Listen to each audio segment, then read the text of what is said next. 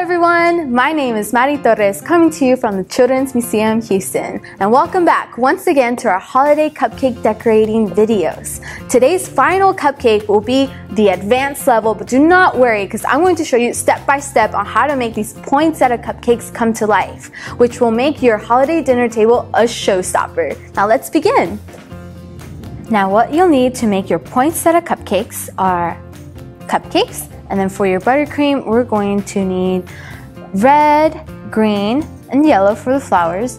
And then I'm going to use white as my base, like I used for the holiday wreath cupcakes. And then for your tips, all that you're going to need is a leaf tip. So it's open in the middle and it has pointy edges. So I'm going to use the leaf tip for both the red and the green buttercream. I'm going to put it inside my piping bag. And then I'm going to use the offset spatula to smooth out the white buttercream. So I'm going to start off by making a mound of the white buttercream on top of the cupcake. Just put a small amount.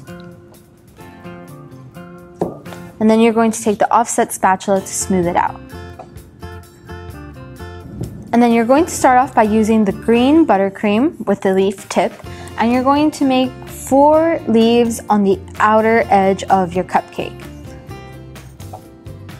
So you want to hold your leaf tip perpendicular so that both the tips are facing up, that they're vertical.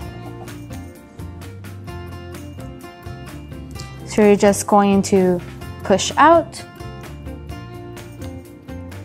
and release, and that will make the leaf shape. And do that 2 more times. Push out and release towards you. Push out and release.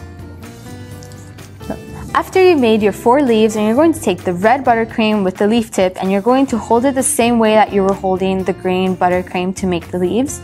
And you're going to start out in between each of the leaves to make the petals of the poinsettia. You want to be very gentle when you're making these leaf shapes, because if you squeeze too hard, then you might release too much buttercream, or if you pull too much, then you might not get the shape of the leaf that you want. And now I'm going to put more red petals in between each of the petals on the outside.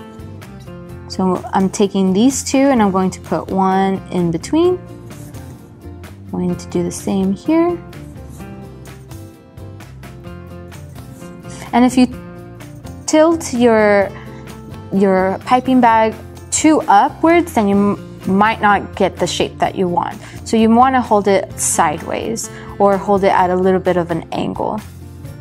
And the higher you hold it up, then the more the leaves will stand up.